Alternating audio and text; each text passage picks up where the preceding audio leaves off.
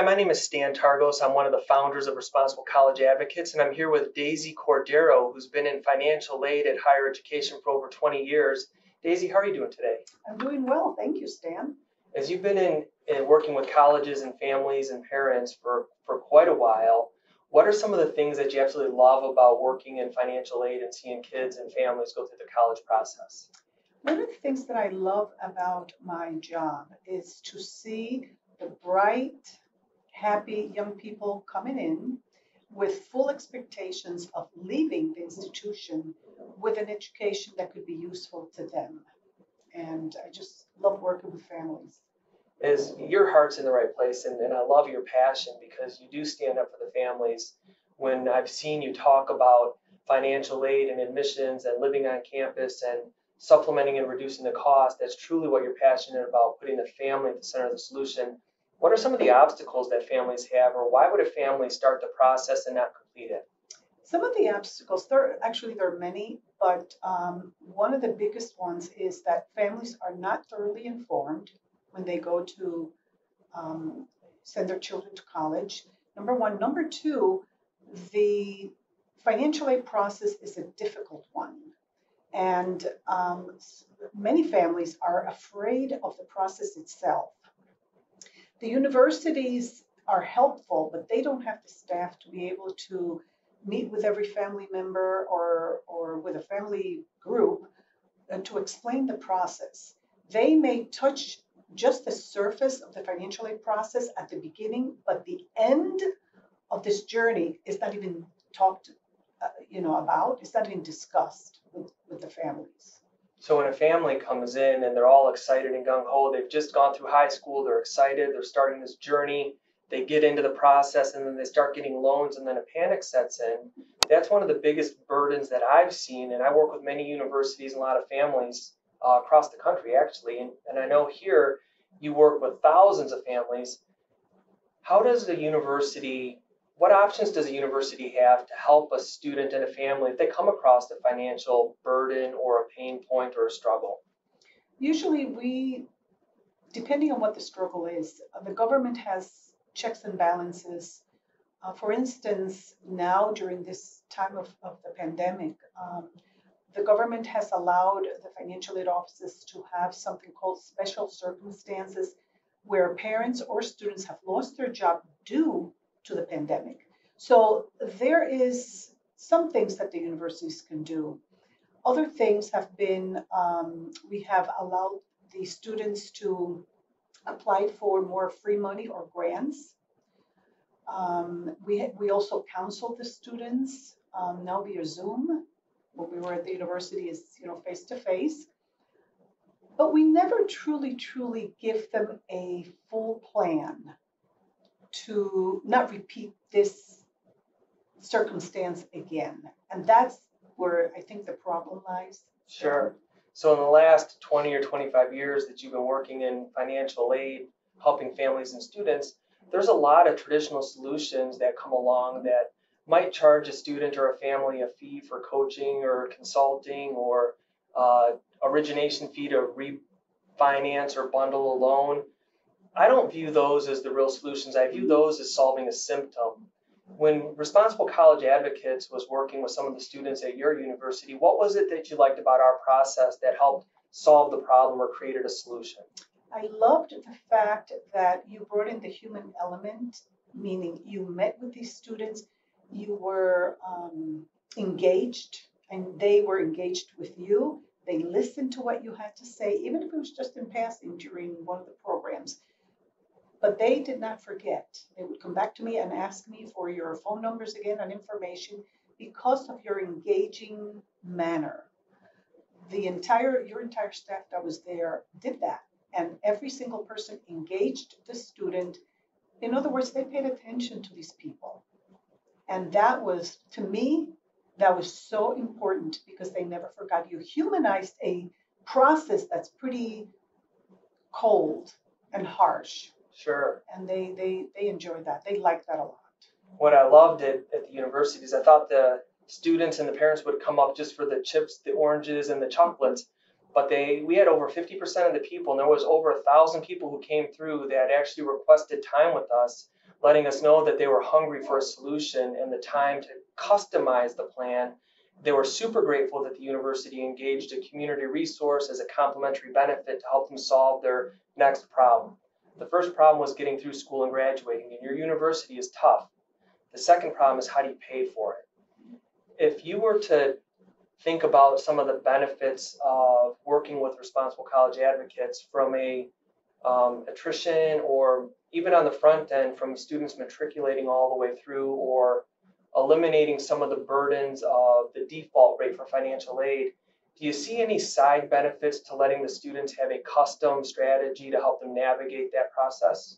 You know, Stan, I do, and I have to be real sincere here. I am biased to your program because in 24 years, I've vetted many, many, many programs, going through many meetings in libraries because, you know, they have offered us gold at the end of the rainbow, but there's nothing there. So when I read about your program, read about what you guys do, I thought, you know, this would be the only program that would work, at least in my institution, where you would take each family one by one and explain why it was important to go through the process, knowing the pitfalls of the financial aid process. And there are pitfalls. Your support, your knowledge, your research into education is amazing, which would benefit not only the families, but the entire institution. My institution it'll be a win-win with a program like this. And I've seen you in action talking to some of the students. You know, we had the event at my institution, and I can see that capsule of time that I saw times 10 for our institution would be amazing. And to have advocates informed and really caring about families, that's a win-win for not only my institution, for any institution. What I really appreciate is we meet in the Metro Detroit area. There's the gamut of very low income and then very wealthy people, and regardless of their income and their education going into the process, they all struggle with the same thing. And financial fluency is one.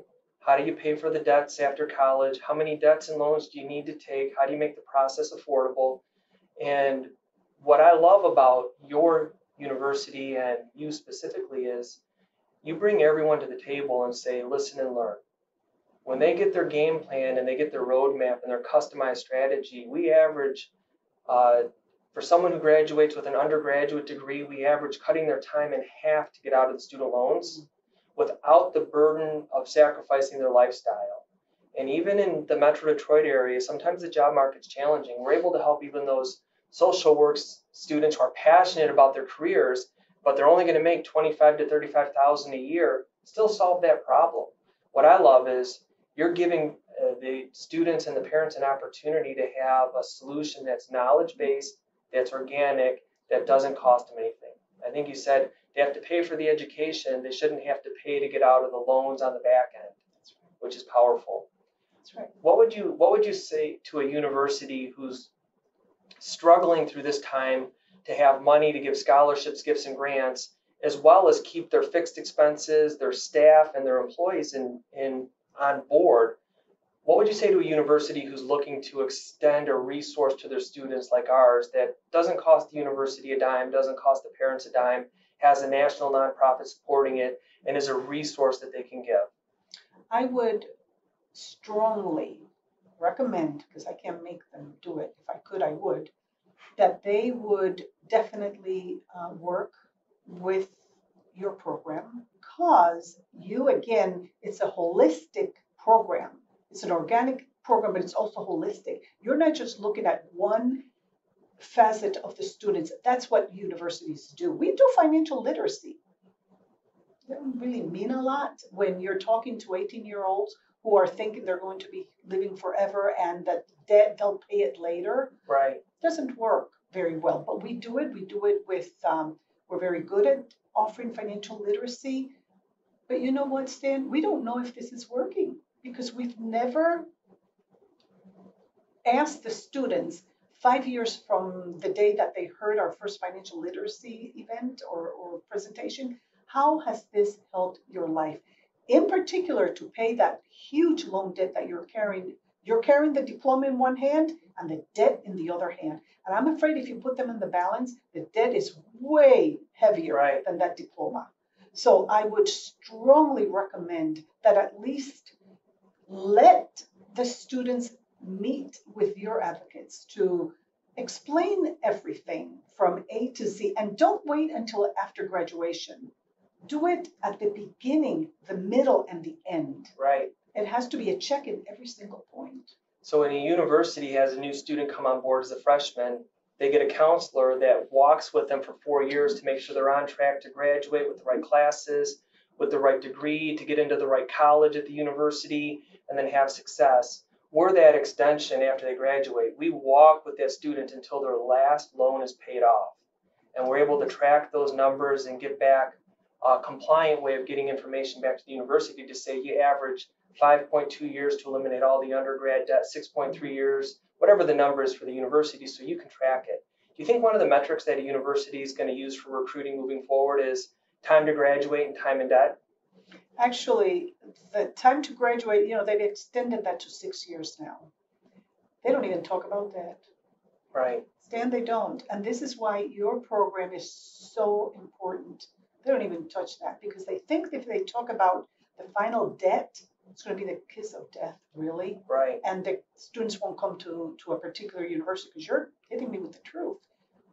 Your program, the Education Advocate, your program, does this with such a finesse and so well done.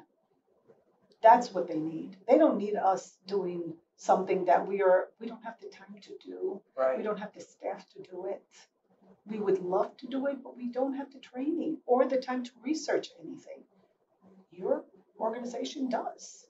That's the beauty of being a community resource. We can be a complementary benefit, no cost, and we can give everyone the custom strategy they need. And when you look at the debt, $27,000, $38,000 for undergrad or $103,000 for graduate if they need it, it's a mountain that you can't overcome if you don't have a plan. But if you have a plan and a strategy, it's just a speed bump, and it doesn't have to derail their ability to retire, to have a family, to get their kids through college, to retire peacefully, to take care of their unfunded health care, to support their family, friends, to pursue passion projects and hobbies. They get to enjoy life. They're defined by the education they receive, not by the debt they carry. That's one of the mantras that we beat on a daily basis. Daisy, my last question is, what would you tell a family who has the opportunity to engage in the responsible college advocate process? I wouldn't even tell them, I would push them if I could to meet with one of your staff members and to learn as much as they can about the process of starting college, finishing college without all this debt. And if they have to borrow, at least know how to get rid of the debt once they have graduated. I would encourage them. I would say, listen, this is a way, maybe not the only way, but it is an excellent way to make sure that your children and your family, because the debt of the student affects the entire family, Stan. And if you want to avoid that, then I would strongly recommend that you consider meeting with one of your staff members to be part of the program. It's the only way. We've tried everything. We've had programs, Stan, I don't even remember in 24 years. None of them worked. And I believe that your objective here is to help the students and the families to understand that the beginning when they start school and the end are very close. And somewhere they're going to meet. You have to pay back what you borrowed. And so the way your organization does this is amazing. It's remarkable. It's humane, to say the least. So I would, like I said, I wouldn't tell them, I would push them. This is what you need to do. That's what I love about you. You care about the families, you care about the institution, but your heart's really with the students and the parents, and you recognize the struggle and you want them to have success and move forward in life. And I'm grateful for the opportunity. I love the families that we get to meet. They're all quality people. They care about everything that they've done, their education, their knowledge. They want to give back. They want to be productive members of society. So we're grateful for the opportunity to be a community resource. I'm grateful for your help and your support. God bless you, Daisy. God bless you too, Stan. Thank you. Thanks.